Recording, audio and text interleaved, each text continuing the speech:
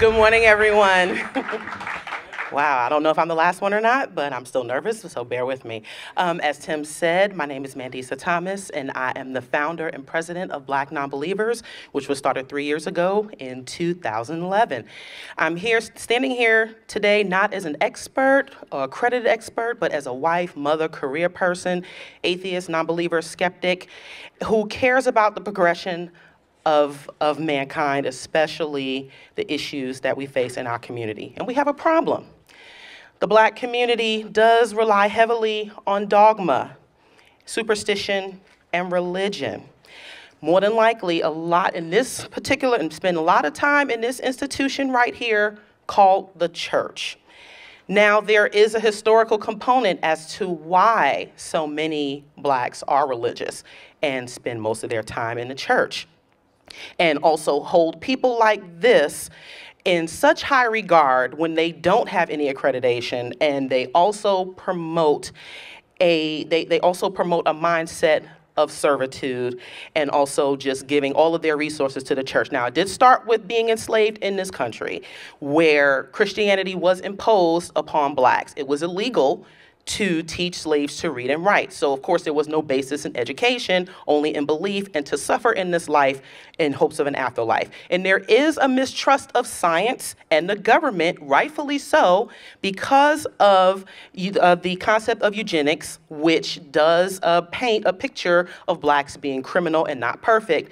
The idea is to create the master race, as well as the Tuskegee study that took place in Alabama over a period of 40 years at the expense of poor, uneducated Black men who did not know what they were getting into, and as a result died of untreated syphilis. Now, as a result, and talking about education, these are statistics for college readiness for Americans in general. And the statistics for Blacks are significantly lower than that. And we also make up quite a bit of the prison population, some for reasons that were given in a previous presentation as mistaken identity and as a result of systematic injustice. But guess what? If anyone is exonerated, or if Blacks are exonerated, they're more than likely to give their credit to God and not the people who helped them, because they spend a lot of time in this institution, which reinforces against submission, fear, and the people, and putting stock into these people who have no accreditation, and reinforce this idea of servitude instead of progression and critical thinking and logical reasoning. So now, and the idea of letting go and letting God, praying our problems away instead of implementing and taking stock in practical solutions, is unfortunately so prevalent that, and unfortunately, it is not conceivable that there are Blacks who are atheists and who are agnostics or skeptics. So now it is time for us to help change the face of diversity, of skepticism, and show its diversity. Let's educate each other and educate ourselves on Black humanists, atheists, agnostics, and skeptics. The information is there. It is up to us to show it. And also, it is also up to us, all of us, to show that there have been Blacks throughout history that have challenged religion, and also one famous Dr. Neil deGrasse Tyson.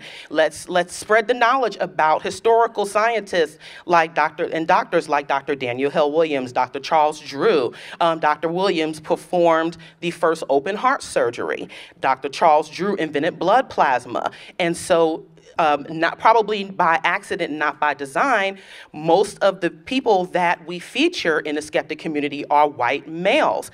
And this needs to change. It needs to start with all of us. We can help promote science and critical thinking in communities that are at a disadvantage, particularly communities of color.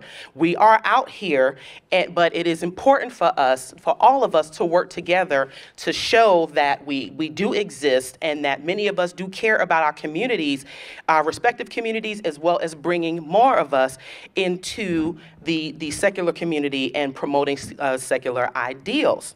And we can do this through certain projects that I know that at Black Nonbelievers we are implementing, but we will need your help with that. We really want to go off and get the ground running with practical solutions and also increasing our presence. And for that, we will need your help. So I ask you, will you help us? Thank you.